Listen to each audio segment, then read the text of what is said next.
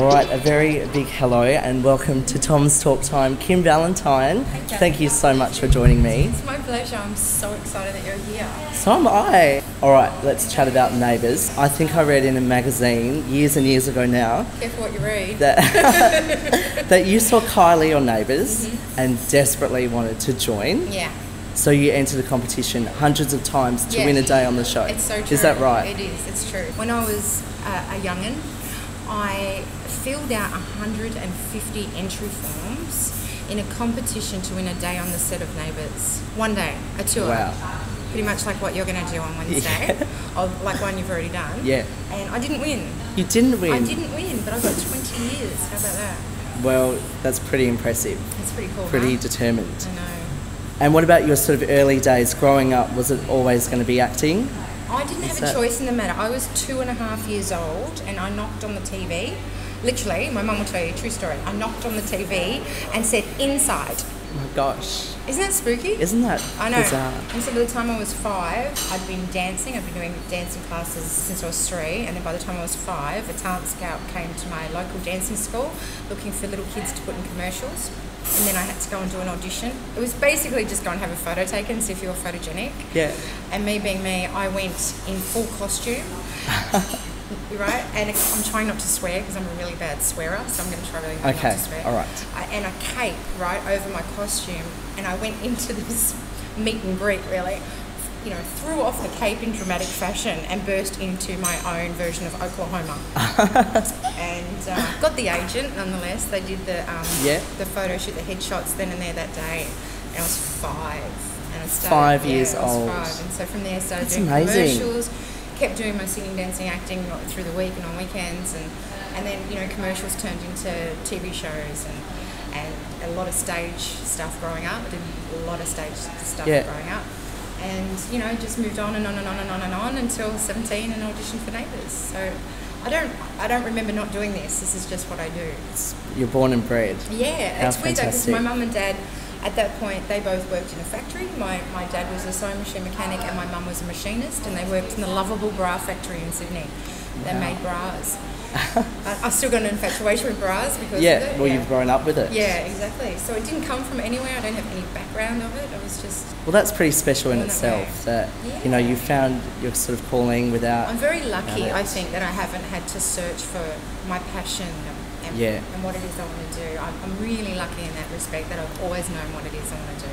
So you started your stint on Neighbours back in '94. Yeah. You were 17. Yeah. And you grew up in front of Australia. I mean, was that a bit strange? Yeah, I don't know any different. So I've got nothing to compare it to. It's just my reality. I don't think you can ever perceive yourself the way other people perceive you. Other people have grand ideas of what it's like, which are probably very different to the actual reality. I think in hindsight, it's a double-edged sword. It's kind of funky that there's kind of this record of my childhood and growing up from, you know, a young woman into a grown woman. That's kind of cool, and it's something that I can show my daughter, and it's kind of a little bit of a legacy that I can leave that, like Beyonce says, I was here, you know, in some strange way. Yeah. But at the same time, it's also really embarrassing. It's really embarrassing. Why does the past have to be so embarrassing, though? I don't know. It's bizarre. I don't know. Look, I've learned to love it. Like when and I look at when I look at the photos, you know, when we first started on the show, and I had my really long blonde hair and the high-waisted jeans, and little crop tops, and it was so tragic. I look at that now and I go, oh, that's so adorable. I can look at that and go, it's cute, and not cringe at it anymore. Well, that's good. Yeah. I'm glad we didn't have social media back then. Yeah. I feel sorry for kids now with social media. Everything kids do now is shared. And so I'm kind of glad that when I was in that position and young and dumb, it wasn't all over the place. Yeah. Luckily, it's now where I'm a little bit older and wiser, because that would have been even more humiliating. I bet. Yeah. So this year, as everyone knows, Neighbours is celebrating 30 years on air. That is a remarkable achievement for anything. Why has it lasted so long? You know what? Because people like it. It's really that simple. It's really that simple. People like it. People like the characters. People like the relatability. I think, I don't know, I was talking about this the other day. I think it's a good mirror of normal everyday life. I was saying to someone, I really felt a sense of responsibility in that we were tackling issues that everybody in life tackles. Yeah. And we kind of had to lead by example in ways to deal with those issues and set a good example. And I'm so super proud of Libby because she was one of those characters that did lead by example. And I meet so many young women who come up to me and say, oh, I loved Libby when I was a teenager, and she inspired me with her attitude, her tenacity and all that sort of stuff, and her sense of justice. And yeah, that's fantastic. Isn't it? I feel so so super special? proud of that. I feel so super. And do you know what else happens? Sometimes I'll be faced with something in life and it will be challenging. What would Libby do? And I do that. What would Libby do? What would Libby do? And I do. I had a meeting with somebody the other week and I said, I've got to get my Libby on. You know, sometimes you've just got to, you've got to face something head on. You've got to deal with something that's really challenging and really difficult. And I still say to myself, what would Libby do? Get your Libby on, Kym. Let's go. Wow. Put your knee-high boots on and go on the front foot and be brave. And I'm really grateful to her that she inspired me and really, really humbled that she inspired others as well. That's special. That's so good. It's so special. It is. And now, as you touched on briefly earlier, Neighbours is all about relationships and the intricacies in everyone's relationship. Now, the Steph and Libby friendship is something that I think every Australian can relate to, and something that is just remarkably special and really has set the path for Neighbours. But I want to draw your attention to some scenes surrounding the baby drama and Dan and that awful tragedy. There's a particular scene where Steph is out the front and she's pleading for you to forgive her and remember her 11 years of friendship. I don't want to hear any pathetic excuses from you. How long were you and Dan together behind my back? No, we weren't together, Libby. It was just one night. You've never wanted me to be happy, have you? You have destroyed every single thing I've ever cared about. No, that is not true. I can't have babies because of you and your stupid motorbike. You would have taken Drew from me if you had the chance. And now, Dan, you picked the one thing you knew would hurt me the most. You're having his baby. The thing I couldn't do. Not only was that written and portrayed so well, but for me, and I really think a lot of other people, you and Carla, you've got this something special there that, of course, our hearts broke for Libby. But I couldn't help but feel sorry for Steph at the same time. I know. So what was that like? And I mean, playing that friendship for so long. I'm going to cry. There's so much of Steph and Libby, Kym and Carla, or Kimmy and Bonbon. Oh, it's emotional. It's really emotional for both of us. It was blurry where the lines were drawn between us on screen and off screen. We would finish work after spending all day together, get in the car and get on the phone. I mean, we were that close, and a lot of that relationship was our relationship in real life. So when people admire the friendship, that's a real compliment to the two of us as women and as friends. And I think it's really important in this day and age that women support each other. Definitely. Because they can be so bloody bitchy. We need to have each other's backs. Yeah. And I love that about Libby and Steph, and I love that about Kimmy and Bonbon, because we really did. That was real. That was 100% real. That's another thing I'm really proud of, that we led by example there. And when we had to fight, it was just awful.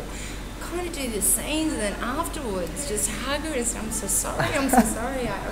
It was awful having to do that and go to that place. And it was exhausting. Yeah, well, that's the other thing. I mean, especially for Carla, what Steph has now gone through. Oh, it was awful. And all of that. I mean, watching it was exhausting. And honestly, I think all of Australia's heart broke that Libby I felt and for Steph, Bonbon because it just didn't end. It was kind of like a year. Yeah. Libby was unaware for such a long time. But Steph, for like over a year, it was the same story, and she made it interesting for that whole time. You know how hard that is to do? Yeah. So she did a fantastic job, but my heart went out for her because she just had to keep playing the same note, but play it in an interesting way every time.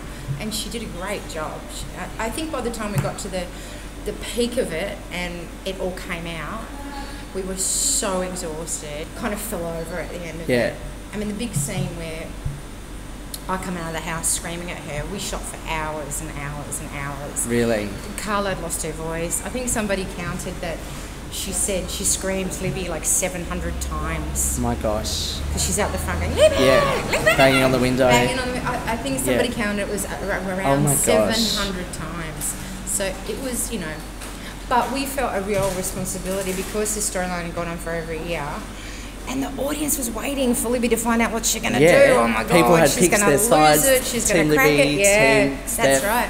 What's going to happen? So we had to really step it up, and we really did feel as though there's high expectations here. We need to deliver and do our absolute best. And I think we did. I think so too. I think we did a really good job, and it means as much to us as it does the audience. Yeah. You know? Maybe that's one thing that makes the show so popular is because we love it as much as the people who love it.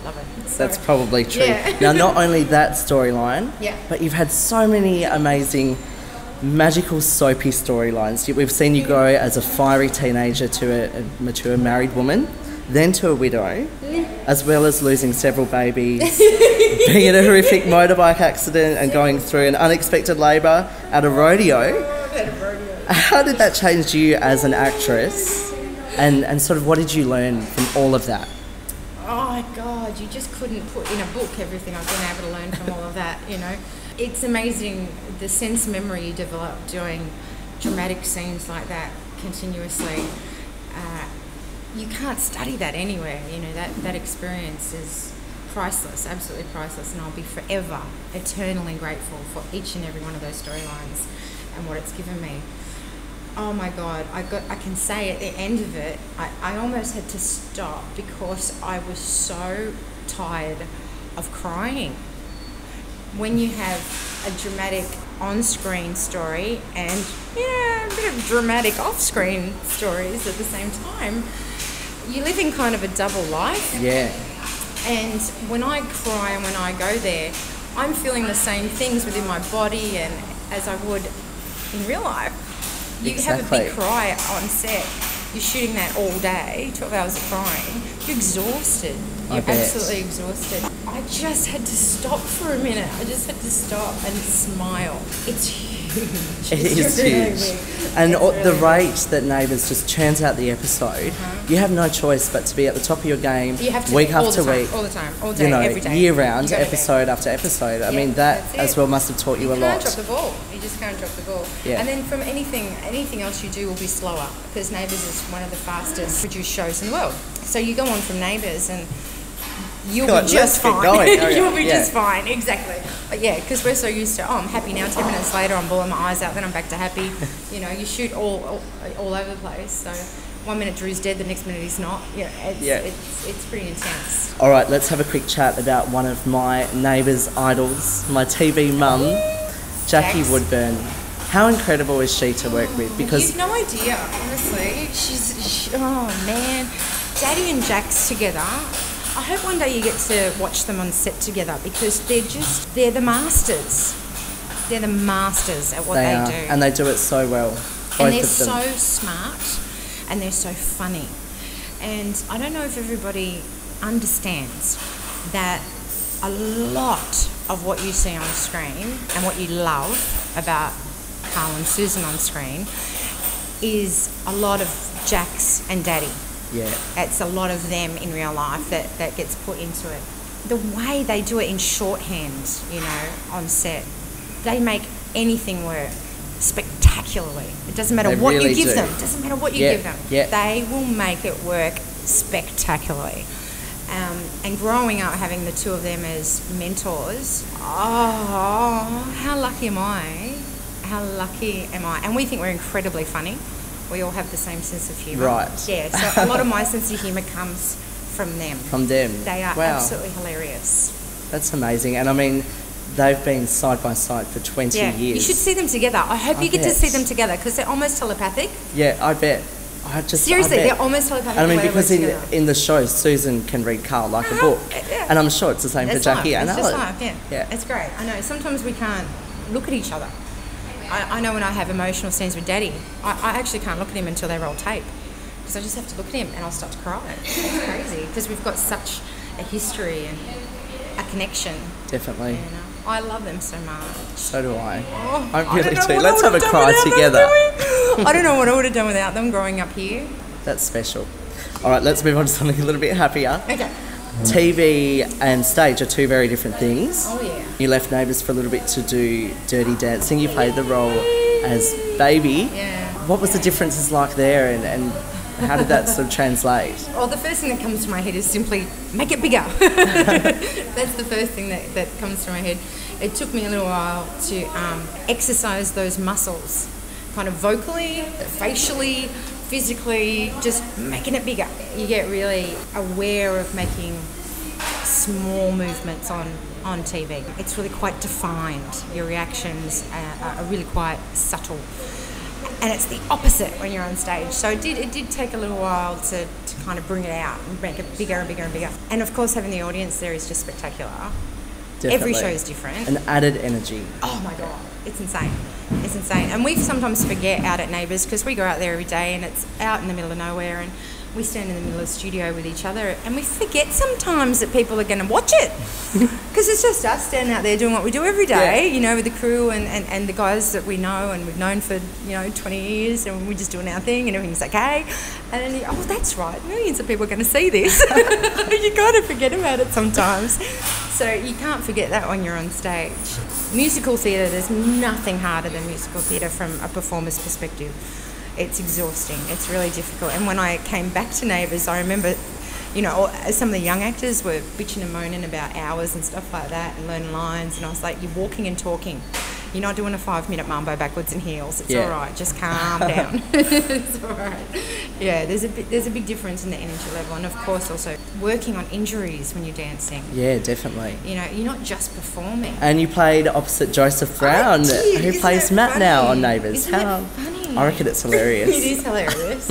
Especially because he plays a cop on the show. I can't imagine him as a dancer. Really? But I know that's what he's trained in as well. He's fantastic. One of the best, if not the best, principal male dancers we've ever had in this country. And when we started Dirty Dancing together, we didn't know each other. But I kind of was brought into it with more of an acting background. I hadn't danced for a very long time when I started it. And he was primarily brought in as the dancer. And so we both kind of brought something unique to the relationship that we had together, because the relationship we had together was intensely intimate. What we had to do together, we had to really work together as a team, because those two characters kind of make one. Yeah, they do, don't they? Yeah, it's not like they're two separate characters that exist independently They're in the story. entity. Baby and Johnny are one character almost, the way they have to intertwine with each other. So we had to get on, we had to really work together, and we were very, very, very lucky that we got each other at that point in time, and what we could both bring to the table, and how we could bring that to each other and share it with each other was intensely special. So I'll be forever grateful that I got to do that with Joe. It's strange now because of that, because he came, primarily as a dancer and me as primarily the actress. It's one of those things, where worlds collide. It was almost funny to see him in that context. It was strange. I'm actually seeing him next week. Oh, yeah. Oh, cool. This week, actually, Thursday, we're doing a photo shoot with the new leads of Dirty Dancing, because it's come back to Australia 10 years after we started it. But we were so lucky because it had never been on stage before. And we spent 12 weeks doing the workshop to develop it from a film to a stage production. So you had a bit of input as well? Oh, yes, yeah. Wow. There's some scenes. Well, that's special too. Oh, my God, yeah. I mean, that's a once-in-a-lifetime opportunity. Definitely. And the basis that we created is now kind of a template for what's done around the world and what's being redone here in Melbourne. There were some scenes in the musical that weren't in the movie. Joseph and I actually would stay back after rehearsals when we were doing the workshop and develop them and come up with them. So there are some elements to the stage show that are entirely created between us and our unique relationship. It's very personal. It's really personal. And when we both watched the show in Germany, which was the first other country to take on sort of a version of our work, we sat there and watched it, and watching other people recreate those moments was almost embarrassing. So it's going to be interesting seeing it again here in Melbourne and seeing how much of that is still there and how much of that still exists. All right, I have a few fan questions now. Yeah. First of all, Jake would like to know your secret to not aging. He wants to know, do you have any special daily skincare routines? I have so aged. Come off it. Oh my God. You do look glowing though. It's got something love, that's all. I've got a light from the inside at the moment, so I can't change that. I can't do anything about that, and I can't share that secret. I'm sorry. What was I going to say? My skincare routine. What do? I'll tell you the God honest truth. I've had like a laser, laser skin treatment on my face, and a little while ago I got what's called RPR underneath my eyes, which is like the Kim Kardashian facial. Oh wow. I know, right? Fantastic. How's that? I did that. And apart from that, I just always moisturise and cleanse every day. Nothing really special. Yeah. I'm not going to say I don't. I hate how actors do that because everybody has some kind of Everyone's got to do it. Yeah. done now, some kind of clinical treatment. You Good know? on you for just being open and honest. Absolutely. And I've had jabs of Botox in my forehead. Well, good on you. Yeah. And it looks fabulous. Oh, so well, you did the right thing. Thank you. Only a little bit, just a little bit, but I'm going to be honest about it because it's not fair to say that you don't, is it? That's right. Leroy would like to know, do you appear on the Neighbours tour and trivia night often? Yes, I do the Neighbours tour. I love doing the Neighbours tour. I don't actually go on the tour. I kind of meet and greet people when they get back from the tour and do some photos and questions and answers and autographs and stuff. And I probably do that twice a week. And when we do the Neighbours nights, it'll probably be once a month when we start them, which we love. One of the funny things about the Neighbours nights is that as we walk around, we meet and greet every single person and have a conversation with everybody. And the one question we get the whole time is, oh, you must hate having to do this. And we love it. We genuinely love doing it. I think because, like I said, we're out there in the middle of nowhere and we don't get to have that audience reaction and audience participation. It's really nice to have that interaction with people who appreciate what you're doing. That's not a chore. I mean, to meet people who are grateful for the work that you put in, you know, have a smile on their face because you said g'day, that's not hard work. That's a pleasure. Nice. You know, come on. Right, Stella would like to know, are you anything like Libby in real life? We have similar hair, and I think the one thing that people say is my sense of humour. I think when you meet me in real life, and my mannerisms and my humour, you'll watch the show back and you'll go, oh, I can see Kimmy now. Yeah. Yeah. All right, I'm going to do that when I get back. You'll see it, yeah. It's funny. But Libby's a lot straighter than I am. She's a lot more sensible. Not sensible, that's not the word. She's a good girl, straight. Though. And She's straight laced. Yeah, you know? yeah. Whereas I'm a bit more beer drinking, swearing, fiery. You know, half Maltese, half Scottish. Yeah. Full package. Absolutely. And I think because I grew up in a particular area in New South Wales that was very, how should we say it, down to earth, working class. My feet are well and truly on the ground. I'm not the doctor's daughter. Well, in real life, yeah, you know. That's great. Yeah. Good on you. And, you know, that shows your talent as an actress too, which is another thing. Whenever I get too sweary sometimes, I always get reminded, butter wouldn't melt in little Libby's mouth, Kim, stop it. People get a bit of a shock, yeah. Jess would like to know if your daughter shows any interest in acting as well, and would you encourage it? Yeah, okay, so my daughter is 11 now, and I've taken some time off work to really put her in the limelight. It's been all about her for the last couple of years. I've been really focused on her. Being a preteen, oh my God. And also she's me. And I'm pretty full on. And she's me, but just a little bit shorter. Version. Yeah, she's a real mini-me. So she needed some one-on-one time. So I took some time off to do that. And she's so good. She's the coolest chick. She's actually my favourite person in the world to hang out with. That's special. No, That's true though. So sweet. She's funny and she's smart and she's interesting and she's profound in her own way. I just adore hanging with her. She probably not so much hanging with me these days. Because, you know, it doesn't matter who your mum is. She's getting cool now. She's getting cool, and you know, I think I'm cool when I say totes amaze and stuff like that, and she rolls her eyes, and that's not cool, mum. Right. No, not cool. And you've got a lot of years to go to look forward to the rest of that. I know. When she really gets stuck into her teens. I know. And I'm already, you know, the eye rolls, I'm already so daggy, and I can't tell you. It doesn't matter who your mum is. And the other kids at school, you know, might say to her, your mum's on TV and this and that. And she's like, it's just my mum. You know, it's just not cool to her. She does jazz, tap, ballet, acrobatics, musical theatre. And so what I do is I take her 4 times a week. And like I said, she's my focus these days. She is my first focus. She doesn't have an agent yet like I did when I was a kid. I don't want her to just yet. If she wants to do it, if she wants to be in the game, of course I will help her do it, but I'm not going to pull strings for her. Yeah. In fact, I'm probably going to be the opposite. And so that's why I make her go to her class. I don't make her, but you have to... You encourage You have her. to pay your dues. You have to pay your dues. You have to train. And she needs to also find her feet. Find on her her own feet That's and have right. a strong work ethic and find where she fits in with it, you know. I've been really careful not to project my passions onto her and let her work it out for herself. And this year she's really come into her own. But I've said to her, if you want to do it, like I did, you have to do all 3. Yeah. Because we You've don't got to be a have triple enough threat. work. You've got to Especially be a triple threat. nowadays. You've That's just it. you have to. That's right. And she loves it. She just loves it. But we have a very, solid deal when it comes to, there's her kind of performing arts world that she does after school and on the weekends, and then her academic world. And they both have to kind of run in harmony. Yeah, that is a good way to do it. Yeah. We'll And keep she's her got to go to grounded uni too. too.